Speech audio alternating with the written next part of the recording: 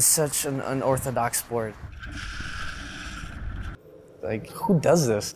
Who gets into this position, leans over, goes roughly 40 miles an hour on ice, you know? It's like, it's so weird. My name is Eddie Alvarez, and I am a U.S. short track speed skater. All of our exercises we do try and simulate what we want on the ice and try and build strength, you know, to make it easier. Power cleans, explosive from the bottom to the top. Building strength and power. Belt crossovers, which usually we do 100 meters.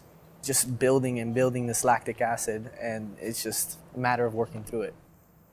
Box squats with the chains. The chains allow more weight to be applied when you're at the top. You basically release all the weight when you sit on the box, and then you explode up. And as you're going up, the weight increases. So you're working on that push, that power we're applying to the ice.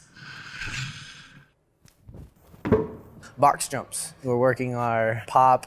We really want to get our starts. We want to be first off the line. Some lateral jumps and some down into position jumps. That really works. Those little muscles that we don't get the chance to really, you know, activate. We have a phrase, go faster and left.